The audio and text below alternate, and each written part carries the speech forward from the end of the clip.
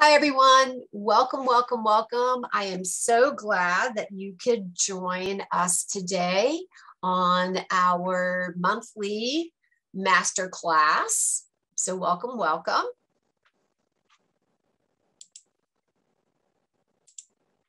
So first off, let me introduce myself. My name is Allison Ubanek, and I am board certified in holistic nutrition, and I'm also a Amen Clinics brain health professional. And just to give you a little bit of backstory about myself, I got here because both of my parents had Alzheimer's disease. And it was really challenging for me as one of their primary caregivers. And honestly, I was like really concerned for my own brain health. And I just did not want, my family to go through what I and my brother went through with our parents. And so I really just started diving deep and really started investigating all kinds of anything I could get my hands on about brain health. I mean, I was anything I could learn. I learned so much, so many things that put us at risk, so many things that I could be doing. And this piece that just kept really circling back around over and over again was how gut health is really the foundation of brain health. And without gut health, literally our brain is in jeopardy. And so that's where I really just started putting a lot of my own personal energy was into looking at all these gut pieces, right? Like what kind of nutrient deficiencies were really important? What were the things that really caused such an impact in the gut? How did the gut and the brain really interact, right? And, I'll be honest, at that time, we're talking like 12 or 15 years ago, I really didn't even understand that like neurotransmitters were made in the GI tract. Like I thought all those things were in the brain. And it was really eye-opening to me to see how much of the things that, make our brain work actually come from the gut.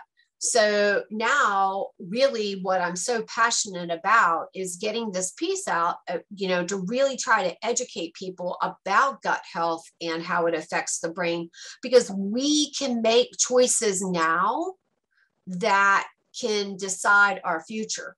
Or if we're already heading down an area of where we're going to have some brain dysfunction, we can change it around.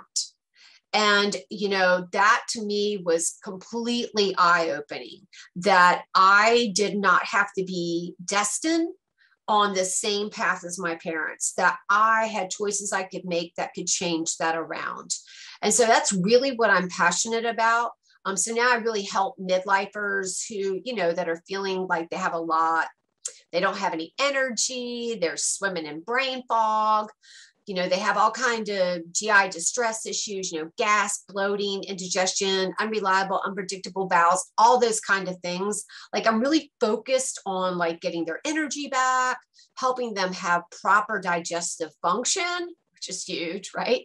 And have clear thinking without the use of medications. So that's really what my passion is about.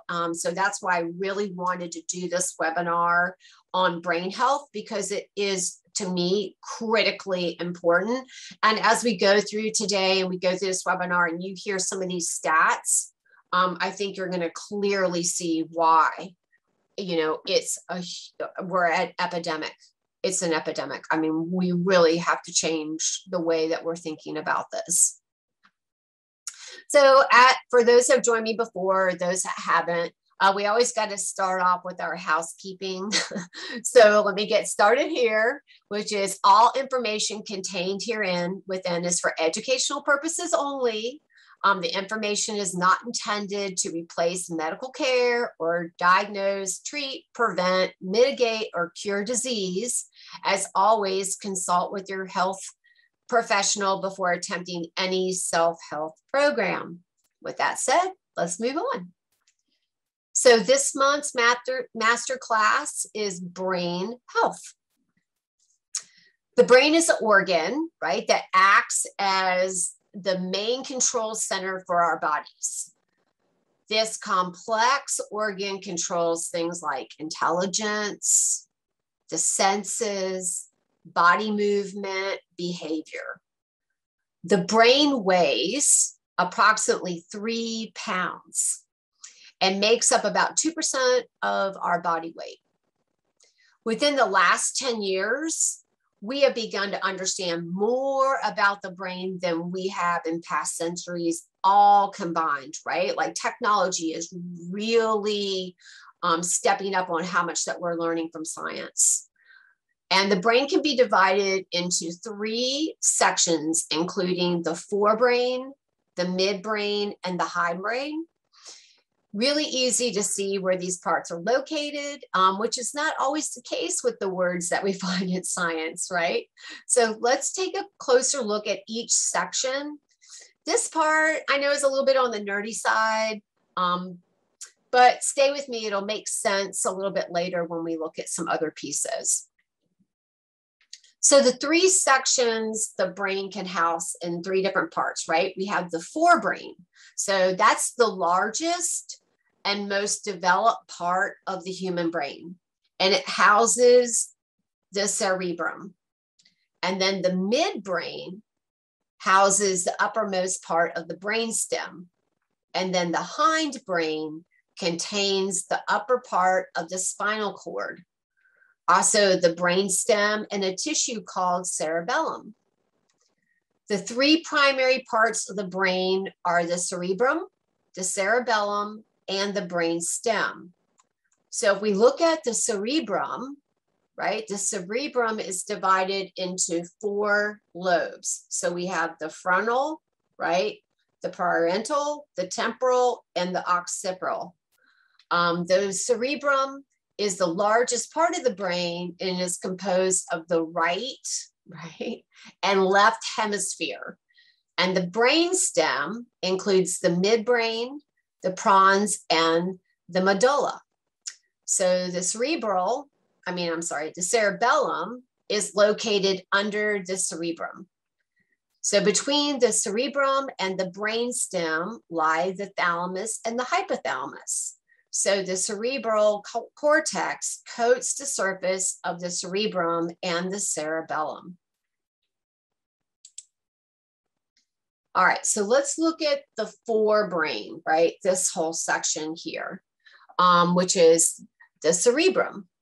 The frontal lobe holds memories, okay, which allows you to imagine, plan, and think. The parietal lobe translates the senses like touch, vision, hearing, as well as speech, reasoning, emotions, and is part of spatial orientation and navigation.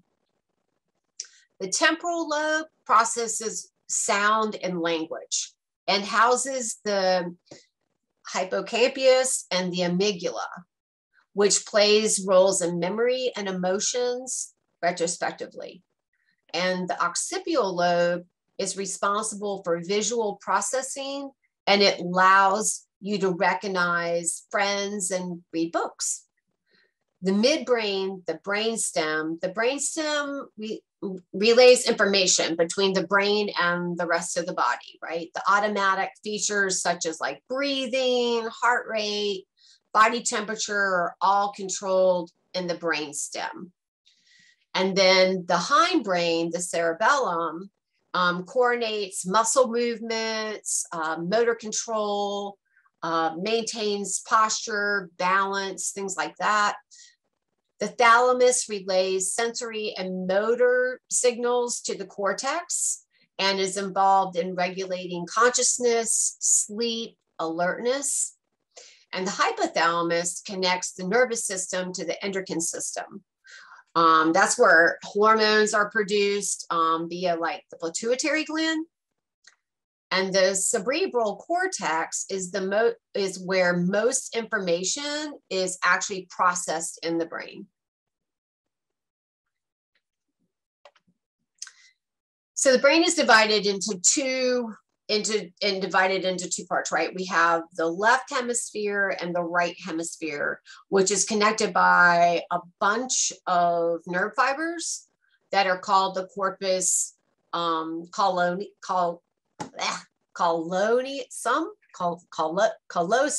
Can't even get the words out. Theories surround, the left and right brain dominant stake on each side of control on different thinking styles. I'm sure we've all heard that before, like I'm a right thinker, I'm a left thinker.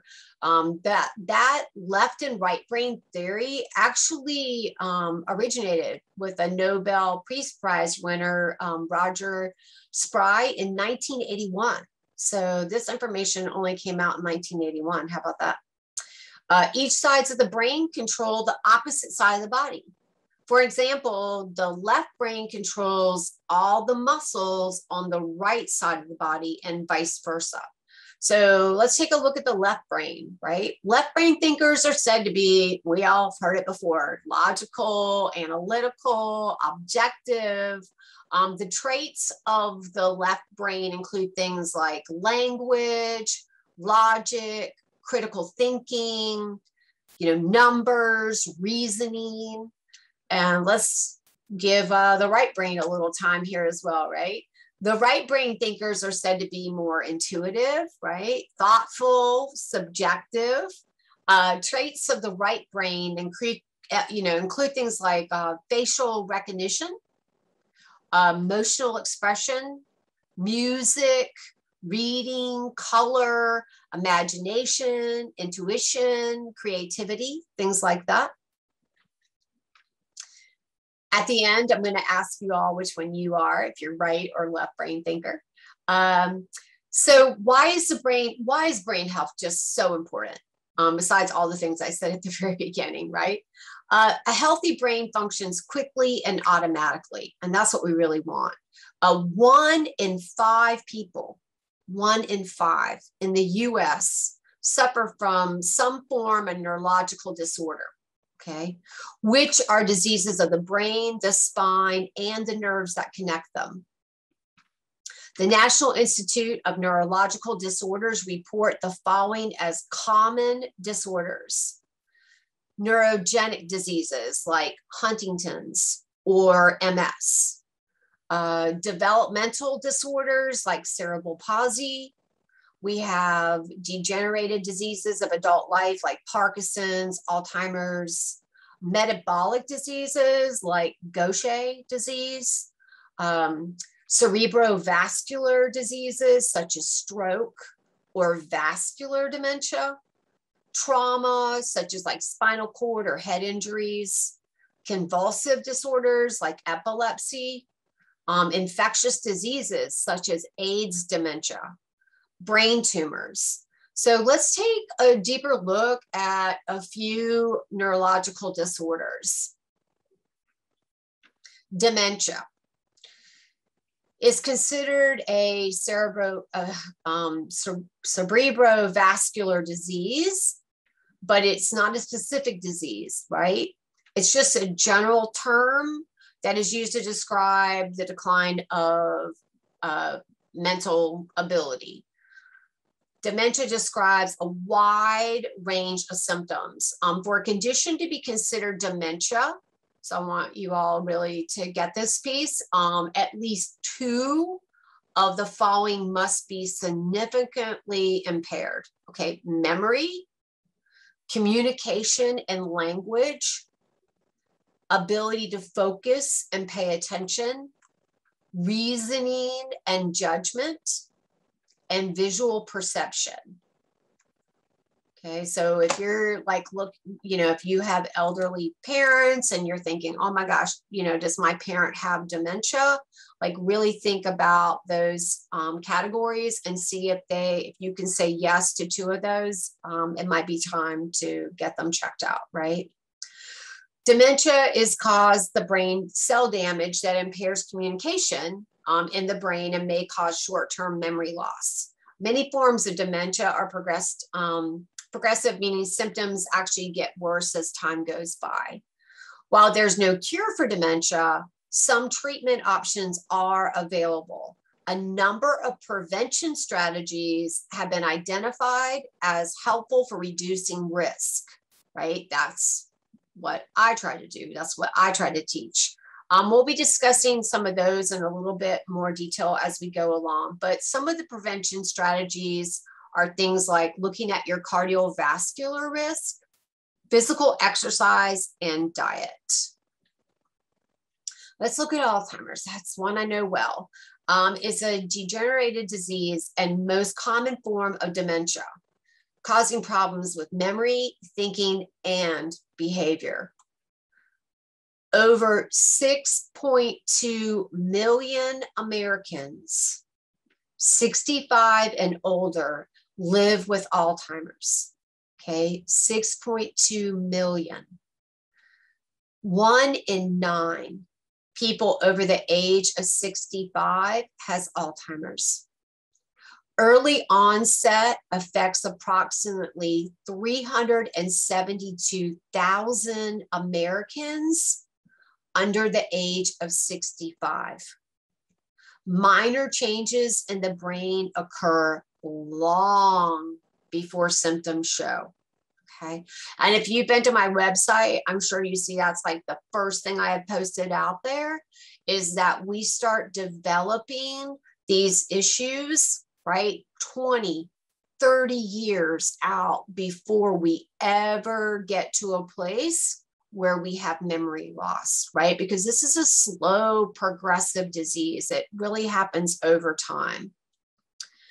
Prevention factors, right? Things that we can look at is overconsumption of fat and carbohydrates are at the heart of this Alzheimer's epidemic, right?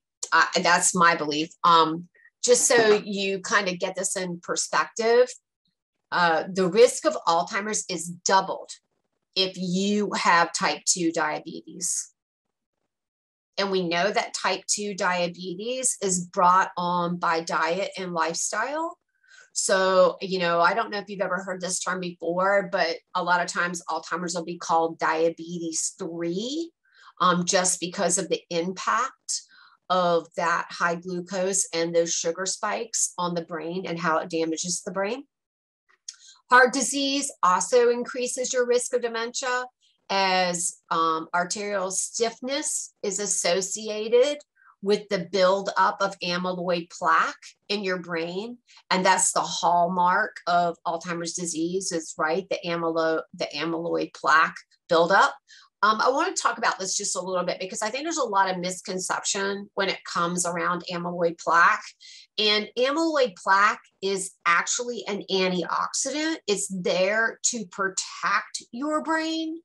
So I always put out there, like, why does it have to, right? What's going on in the brain that's making it produce more amyloid to actually try to help protect your brain? And as we go through, I'll be pulling out some ideas and thoughts behind that. But one of the big ones for me is toxins in our food and surroundings, I think really impact our brain greatly. Next, we're going to talk about stroke, right? Stroke is considered an attack on the brain.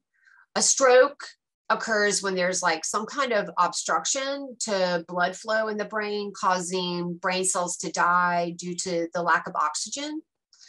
The effects of a stroke are dependent on whether it hits the brain. Because one side of the brain controls the opposite side of the body, different functions may be impaired.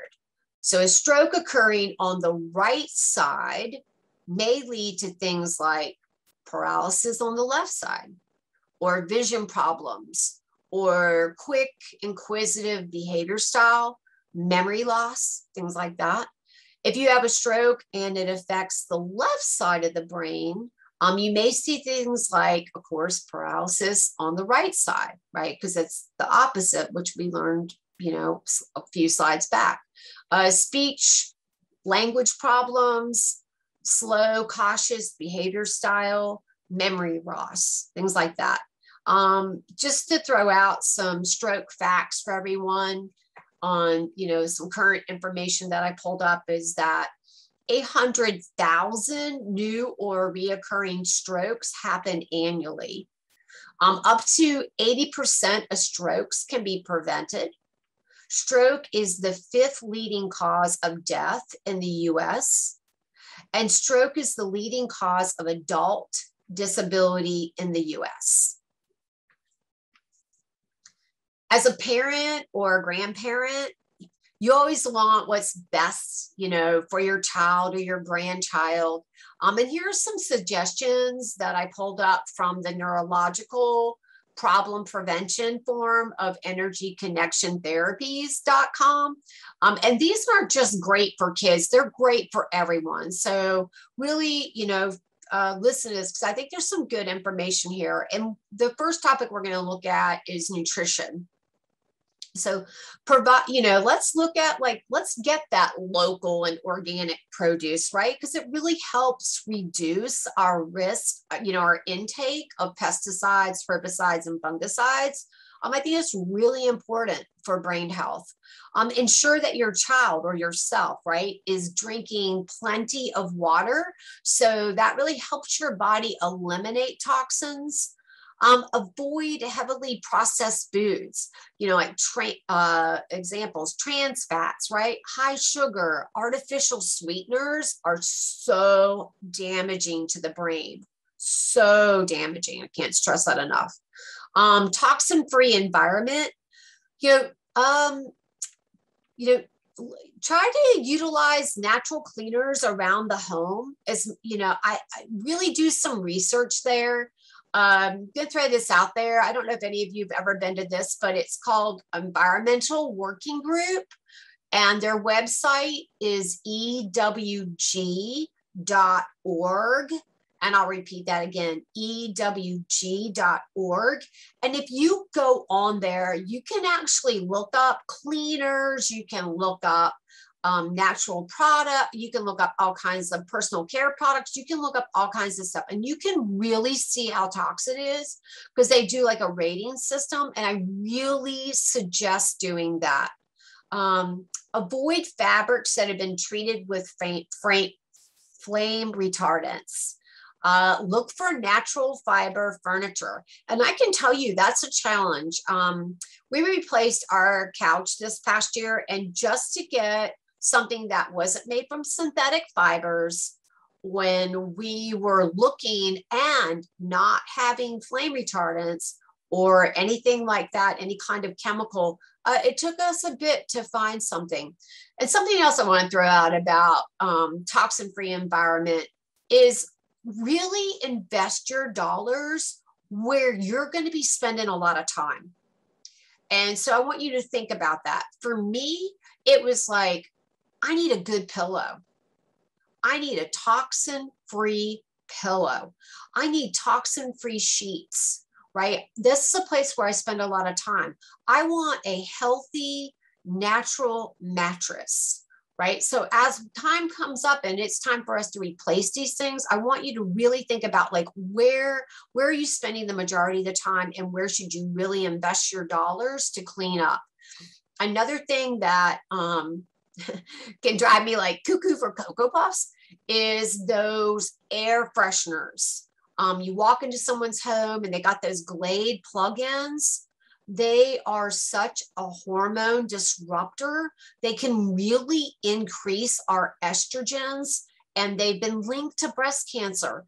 Let's get those things out. If you can smell it and it's not natural, it's a chemical concoction toxin, and it's really damaging to the brain.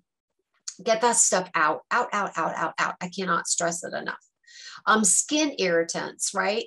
Look for natural sunscreens and to avoid exposure to chemicals. Wow, that's a huge one. You would be shocked on the sunscreens and how toxic. Try cloth diapers to avoid exposure to chemicals used in disposable diapers to keep the wetness away. Dentistry, this is another really big piece. Look for a holistic dentist. Avoid overuse of fluoride, known neurotoxin. Avoid mercury containing fillings. You know, those silver fillings, you know, have a lot of mercury, and most people aren't even aware. If you do decide you want to get those out, please do in-depth research. Not everyone is capable of taking those out. You really want someone who has full-blown equipment, because your olfactory nerve is right here and it goes right to the brain. If you've ever gone on YouTube and looked at mercury and the brain, you can see if mercury crosses the blood-brain barrier, literally it takes your neurons and shrivels them right up. Instant death. Really, really a large problem. Healthy development. You know, encourage physical activities, incorporate brain games. That's always a lot of fun, and limit your time on TV and computers, right? Like do some stuff that stimulates you. There are a number of lifestyle habits that you can adopt that really helps maintain brain health. Lifestyle can be broken down into four categories. So I want you to really kind of just rate yourself where you are in these four categories. Physical health and exercise would be 1, diet and nutrition, number 2. Number 3 is cognitive activity. Number 4 is social engagement. These categories have been shown to be reliable in keeping your body and your brain health to potential reducing your risk of cognitive decline. So it's kind of good to know where we are with those. Research has found combining activities of each category has a great impact on maintaining or improving brain health than just doing like a single activity. We'll discuss ways to incorporate these categories into your lifestyle. Many studies have found an association between physical activity and the reduction of cognitive decline. Try engaging in regular physical activity and cardiovascular exercise to elevate your heart rate, right? You get that elevated blood flow that helps surge a lot of oxygen into the brain. That's great. Oxygen, the #1 nutrient for the body. Physical activities can both be mental and social engaging, right? Like take a walk with a friend, take a dance class, join an exercise group, go golfing, take tennis lessons, join a community pool, walk your dog, go for a bike ride, ride your bike to the bank. Sometimes I do that. Oops, sorry, y'all. Getting ahead of myself. The World Health Organization recommends adults should do at least 150 minutes per week, which works out to be about 2.5 hours. Sometimes I think when we see stats like this, it kind of overwhelms somebody if they're just getting started. So really, it's just about just getting started. You know, put in what you can put in. If you can get, you know, if you can get 30 minutes in, and, you know, 30 minutes every other day, it doesn't even have to be 30 minutes all at one time. It could actually be like 10 minutes and then 10 minutes, 10 minutes, as long as you just get some movement in. It's real, you know, that's where we really see the benefits. Aerobic activities should be performed at least in like 10-minute sections. At least 2 days a week, try to work on muscle strengthening activities. Tips in incorporating physical activities, things like, you know, leisure time activities, you know, kind of pull it into your leisure time, right? Like walking or dancing or gardening, hiking, swimming, those kind of things. Transportation, like I already mentioned, like ride your bike to the bank, you know, like walking or cycling. Household chores, they count. Believe it or not, they do, because that's physical activity, especially if you're like vacuuming or cleaning windows, dusting, things like that. Believe it or not, old dogs can learn new tricks, right? Where I'm always learning. I'll be a lifetime learner. I just love it. Continuing education during any stage of life will help reduce your risk of cognitive decline. And some great resources for that. Think about going to the library, community centers, rec centers, local colleges. online. I know, for us here locally, COA does a lot of adult continuing education classes. They can be a lot of fun. The topics for learning, of course, are endless, right? Pick anything that interests you. Look for a local class or check out a book from the library on that topic. I mean, that's, really easy to do. Some fun ideas, that you all might think is fun. I don't know. I think they would be fun is check out like your local craft store or home improvement store for classes. A lot of them offer things that are going on. Look for books on cooking or making your own fermented vegetables. That's something we do a lot here at our house. Teach yourself to sew or knit or crochet. Look for local church activity clubs, or quilting is a popular in some areas. I've seen a lot of people that I know belong to quilter clubs. Gardening is another one. I know we have the Master Gardener program here, and they're always looking for volunteers. Join an online group such as Skillshare.com. And I'll repeat that again, Skillshare.com, where you can pick up thousands of classes. I think currently they have something like over 19,000 different ones. Categories include things like design, writing, technology, photography, so many different ones to choose from if you're looking for something to try, something new. There are many reasons to kick this habit, right? Smoking. Smoking actually increases your risk of cognitive decline. And I don't think a lot of people are really aware of that, but it absolutely does. Here's some tips to, throw it out there if anyone's still a smoker or trying to help you quit. My first tip is, find your reason, right? Maybe it's because you want to avoid cognitive decline. Whatever the reason, keep it clear in your mind, and that will help motivate you. And I want everyone to really be mindful of number one, because it doesn't matter if you're quitting smoking or if you're just trying to change some habit or implement some new things into your lifestyle. What I have found to be really true is that you have to define your why. Because when you get to a place where you're struggling, you're going to have to go back and look at that why, and that why will really keep you grounded. I find the why we do things is really, really important. The second tip I've got is get prepared, right? Going cold turkey doesn't work for many. So choose some kind of method, set up some kind of support system with a friend to call if you're having trouble or you're fighting an urge.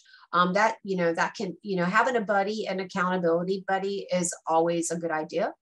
Number three, replacement therapy, such as like nicotine gum or some kind of nicotine withdrawal, to help you with something that will help with nicotine withdrawal symptoms is always a good idea.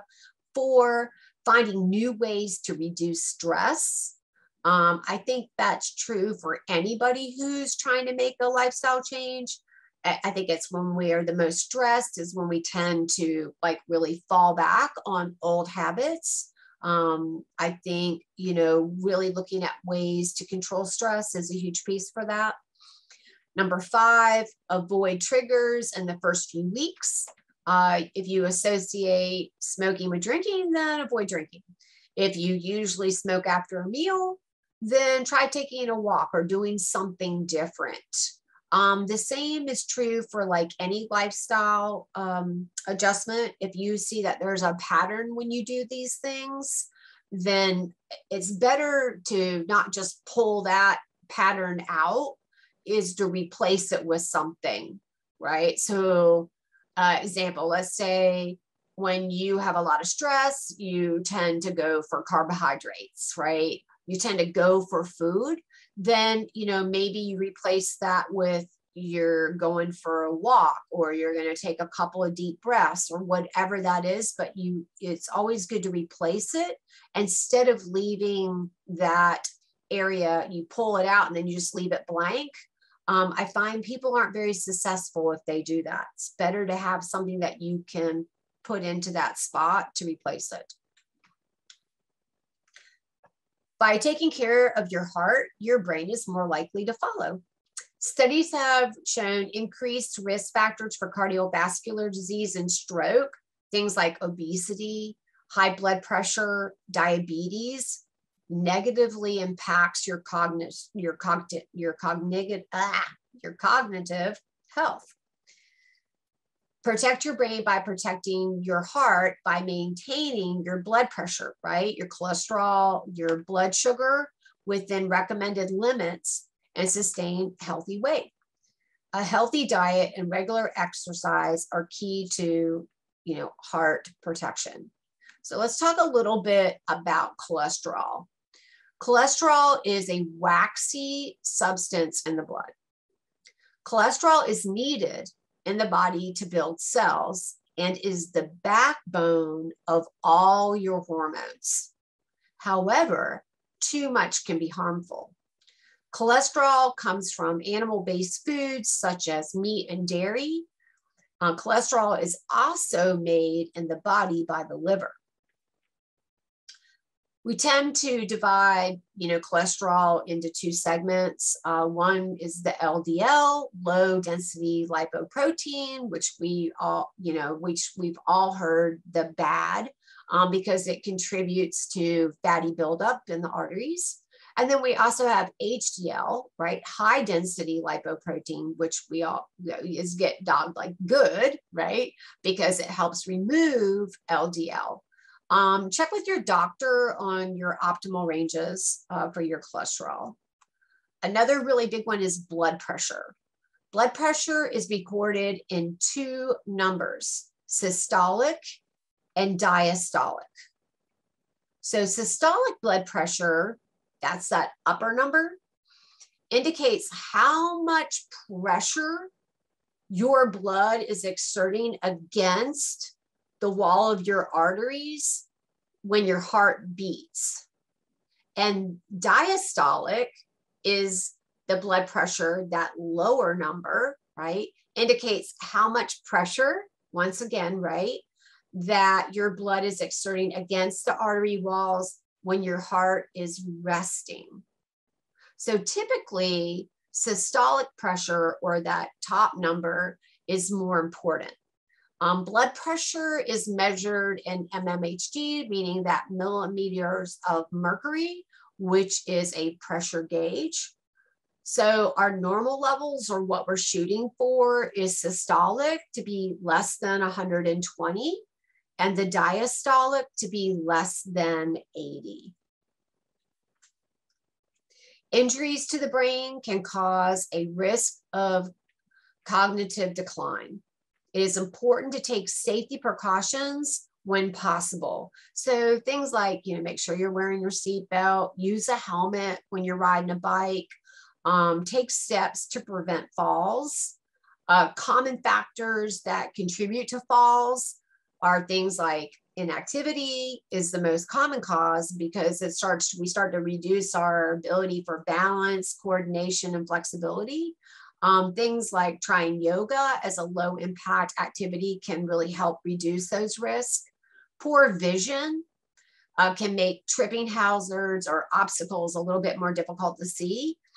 Some prescriptions and over-the-counter medications can actually cause dizziness or dehydration, which can actually contribute to falls. Check your home and check your home environment. Simple modifications like making sure that if there's your carpet's a little loose, that you tack it back down so you're not going to trip it over. One thing that I feel like I do here in our household a lot is constantly moving the garden hose, because the garden hose always seems to be across our walkway to go in and out of our house. When I was doing all my training with Dr. Amen, he really stressed this because of so many brain injuries that he sees. And he basically stated that, like, if you're over the age of 40, you have absolutely no business being on a ladder. I remember him saying that over and over. Over 40, no ladders, people. You just make me laugh. Not getting enough sleep due to conditions like insomnia may put you at risk for memory and thinking problems. When we sleep, that's when the brain actually cleanses and cleans. So if we're not getting proper sleep, we can bioaccumulate things in the brain, and then that escalates that whole, beta amyloid issue.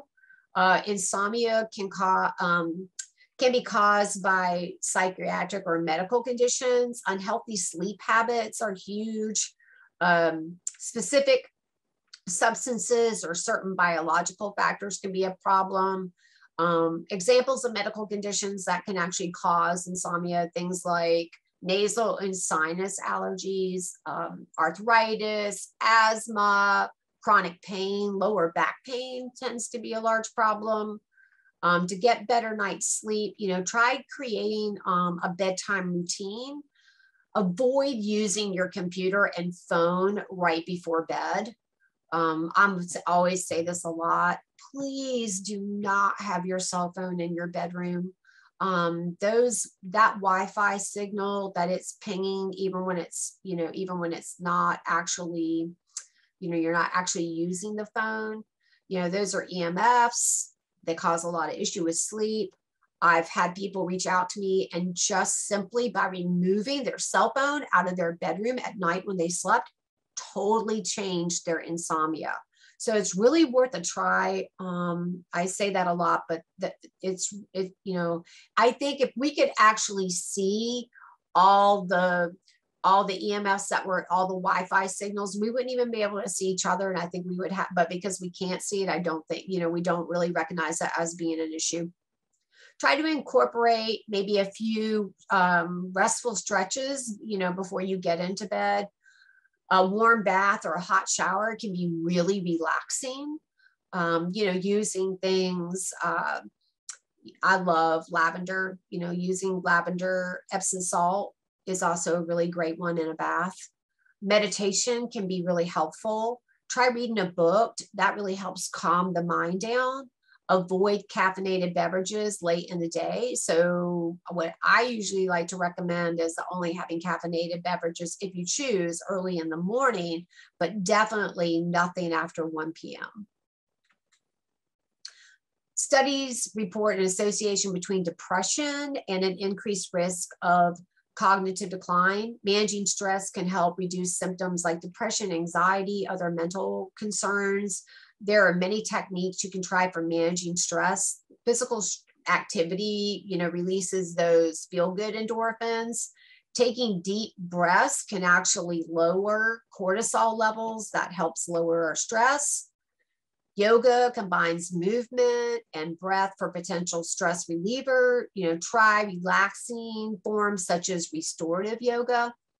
Meditation teaches mindfulness and can have a really positive effect on mood. Guided ones. I love guided meditations. You can find them all over Google. It's a really great way to start. Essential oils or aromatherapy can give you a really good boost, such a calming scents like lavender, bergamot, frankincense, geranium. I personally love holy basil.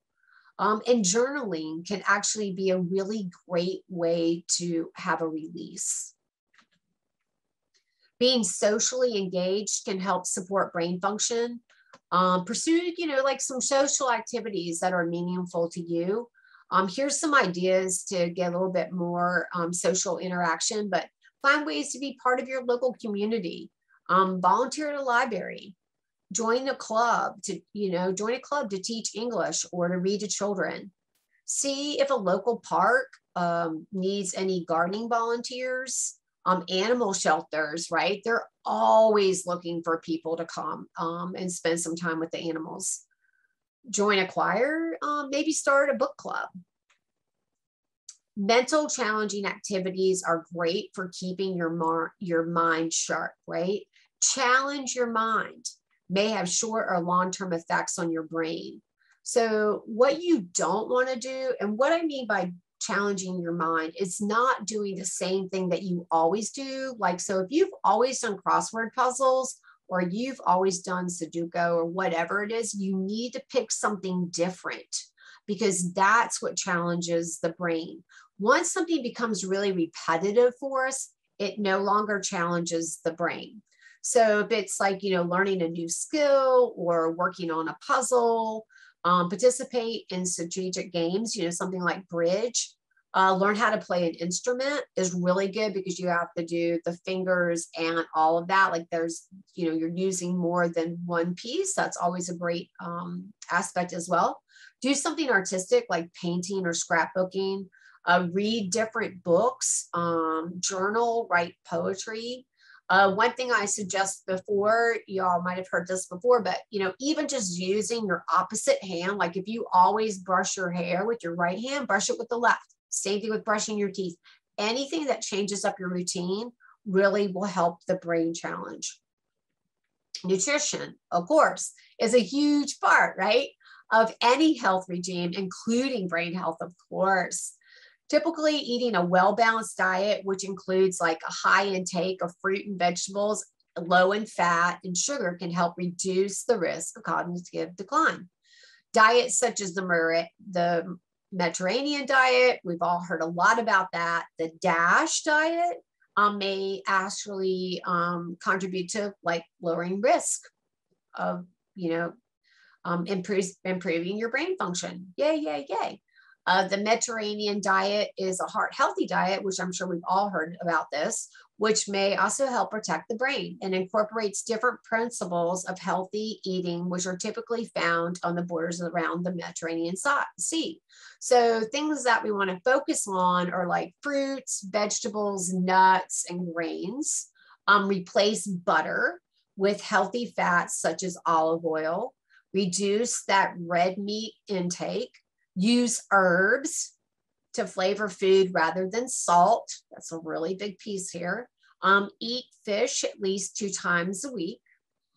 And DASH, I don't know how many are you familiar with DASH, but DASH is the dietary approach to stop hypertension. So we're going to eat foods that are low in saturated fat, total fat, and salt, of course. Eat more fruits and vegetables. Consume whole grains, poultry, fish, nuts, things like that, and limit your intake of fats, red meat, sweets, and sugary beverages. Some supplements that are associated with improving cognitive function.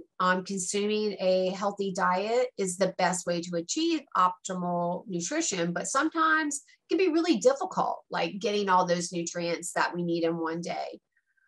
So try the following supplements. I really feel like help boost memory, motivation, creativity, alertness, general cognitive function. First on my list, I love fish oil, containing healthy fatty acids, essential for maintaining the structure and the function of your brain. And on top of that, it has anti-inflammatory effects. So it actually lowers inflammation. So that's a really big plus for the fish oil. Resveratrol, really potent antioxidant, right? Found in deep purple or red color fruits. Some studies have shown could actually prevent the deterioration of the hippocampus, where memories are stored. So I would see a lot of people really adding a lot of those deep purple, red color fruits into their diet as well. Ginkgo biloba. This herb supplement can increase the blood flow to the brain, therefore increasing brain power. We have rhodiola rosea, which is a powerful supplement often used in Chinese medicine. It helps promote like well-being and healthy brain function. And then phosphatidylserine, right? That's another great one. It's a type of fat compound that is actually found in the brain. Some studies suggest taking phosphatidylserine supplements could be helpful for preserving brain health. I will send all of you that signed up for the masterclass a list of all these resources for you to be able to go check them out on your own. So be on the lookout for this email. Once I get the webinar posted up on YouTube, I'll send all that out. So look for that. I want to thank all of you for taking your time to join me today for our Brain Health Masterclass. Don't hesitate to ask questions once we open up the Q&A, or you can email me if you prefer to do that at info@earlybirdwellness.com, and that's BYRD. I'm always here to help you on your journey to make better brain health. Of course, we are here to support you. So also, if you feel like you need support on this journey, don't hesitate to ask for help. I'd love to offer you a health strategy session as my gift to you, where we can carve out, 30 to 60 minutes so I can learn more about what's going on with you and what support you need to get the results that you've been looking for. If you go to our website, you can easily book and choose the time and date that works best for you. We hope today that the Brain Health webinar gave you some great takeaways. So you can start improving your brain health today. And what is next in our Gifting Back to Our Community Health series? November, we will be doing a health email series on everyday mindfulness. I have not put out anything on that yet this year. Because I do work in holistic nutrition, we look at the mind, body, and spirit. So that's going to be one of those soul spirit pieces. I think it's so important, especially for stress management. Can't stress that enough. Doing something a little bit different in November because of the holiday. We're getting into Thanksgiving on November the 17th at 7:30 a.m. We are going to be doing a virtual coffee chat. So grab your coffee or your tea and join me on Zoom for open chat. So we're going to talk about like what's on your mind, make some social connections, just have a lot of fun. You guys can quiz me. You can ask me questions. If you know anybody that you think that would like to join our virtual chat, it's not going to be like this. We're going to be full open screen. Everybody will be able to see everybody and chat. You don't want someone to see you. It's not a problem. You can always cut your video off and still participate. So stay on the lookout for all those invites. I look forward to seeing you all in that group. I think it's going to be a lot of fun.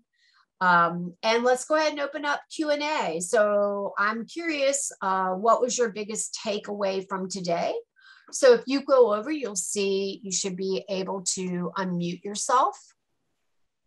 If not, I can help unmute you.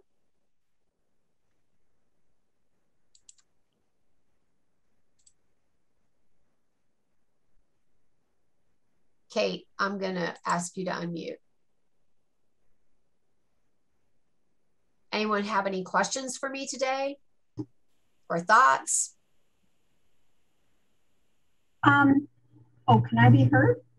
Yes, of course. Oh, wow. This is still kind of new for me to even be on these things. It's so neat.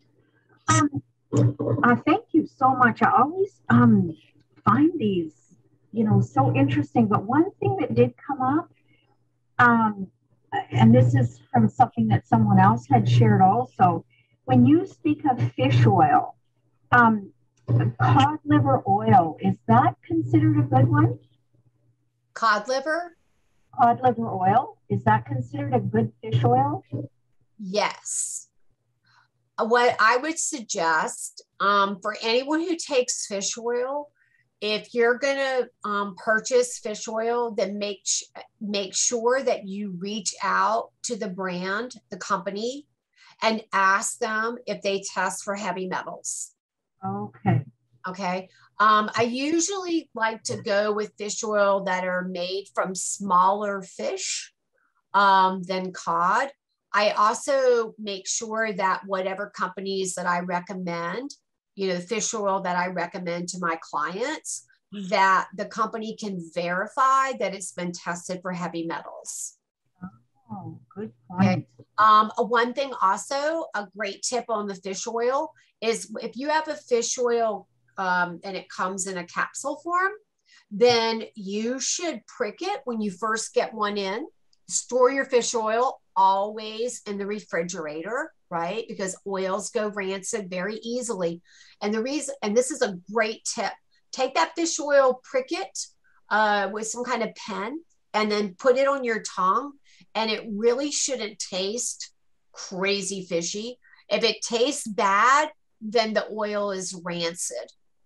And you're going to want to reach out to the company and have it replaced because fish oil, any of those oils, they can really go rancid really easily. So make sure that you store it as soon as you get that kind of stuff in, that you always store it in the refrigerator.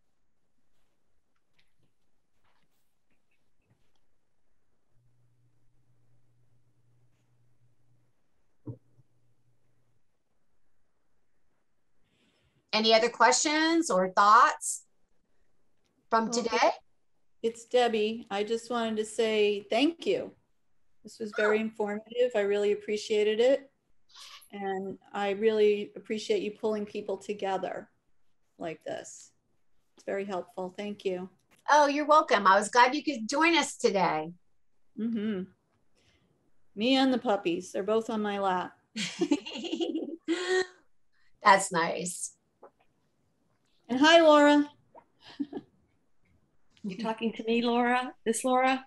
Yes, hi, Laura. It's Debbie Rye. How are you? I'm wonderful, thank you. I also wanted to say thank you for this webinar. It was great.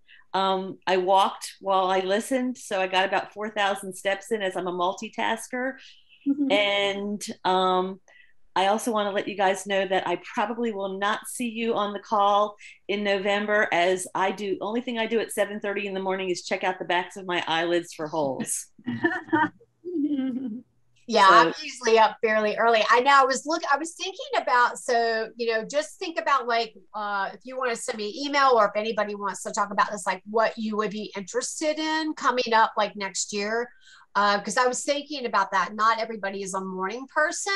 So maybe if I do go to that kind of more open chat with, like maybe just sharing, like some little information, if it's, kind of like what Kate brought up, right? Like if it's like how to pick good supplements or what to look for in a supplement, right? Because I look at people's supplements all the time and I'm like, garbage, garbage, garbage, because I know exactly what to look for, or whatever. It doesn't really matter. But like maybe going to that more open chat concept, we'll see how the coffee chat goes. Because I was thinking maybe 1 month I do the coffee chat, and then the next month I do like, the evening hangout, because I can kind of alternate it between people that, or if it ends up being people do better in the, early evening or evening, I could do that. Like I just got to figure that sweet spot that works for a lot of people.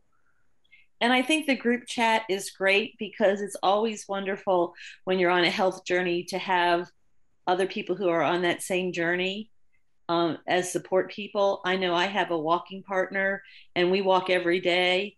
And when she's out of town, I still walk, but it does make walking a little more tedious in my mind because I'm not doing it with someone.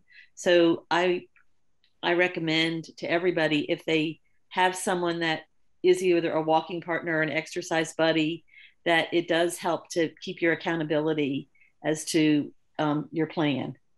Mm-hmm. Agreed. Mm-hmm. Yes, I find that. I think that's true as well. I was going to also comment that when you asked about what we would want to know more about, you mentioned a food plan. I'm doing okay, but I'm still in the process of finding things out. So I'm maybe not quite ready for that, but I would be interested as more things are revealed, just to kind of help with grocery shopping, things like that. And I do really am excited and appreciate that you're going to cover mindfulness next month. I'm a big mindfulness person, and And I also do creative visualization meditations. I do them myself. So I'm really big believer in both of those things. I'm interested to see what you're going to share with us, and excited that you're sharing it with others as well. Yeah, the mindfulness will be an email series. So just look for that email invite. So, okay. And then it generates it out for you. And then you can just, you just get little snippets, okay. Every other day usually is how I have them set up. So, okay. Well, if we have any more questions, feel free to ask. If not, then we'll go ahead and wrap it up for this month's Gifting Back to the Community. But thank you everyone for joining.